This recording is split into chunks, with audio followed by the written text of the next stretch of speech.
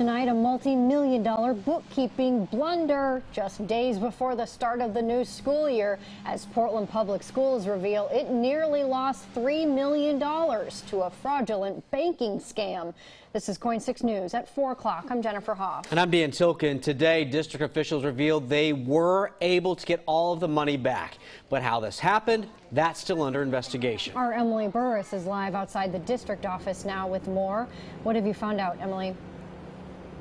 Well, Jennifer, Dan, I called, I emailed. District officials would not go on camera for an interview with me today, but they did give us that update that all $2.9 million has now been recovered and returned to Portland Public Schools accounts. The superintendent, Guadalupe Guerrero, said on Friday that the district was made aware of a fraudulent transaction through their bank, Wells Fargo. They say money was transferred to a fraudulent account that was disguised as the account of a legitimate PPS construction contractor. Guerrero says once the mistake was realized, they immediately began working with their bank, with Portland Police, and with the FBI to try and fix the mistake.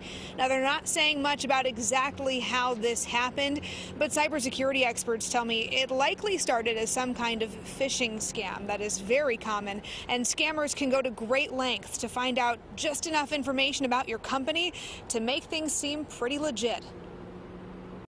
There are the more sophisticated scams, which are really just fraud using computers, where a criminal organization might do a bit of research and send you an email that looks like it's coming from your boss to an accounting department, saying, hey, can you very quickly perform a wire transfer for us? We forgot to pay our bill. And so someone in a hurry in the middle of the day or the middle of the week might then fall for that when it looks like it's coming from your boss. In a statement to parents and students, Guerrero says, quote, all district payment procedures and internal controls are being reviewed. Additional protocols and actions have already been identified, and all district finance staff will receive mandatory updated training this week to reinforce protocols and to ensure updated procedures are in place to prevent incidents like this from occurring. Now, they say they're going to be following up with their own internal review.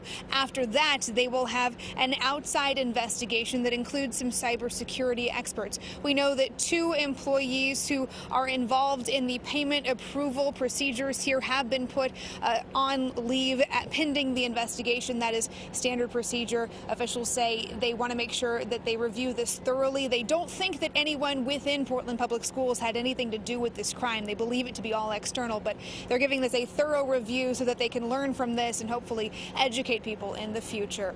We're live in Portland. Emily Burris, KOIN 6 News.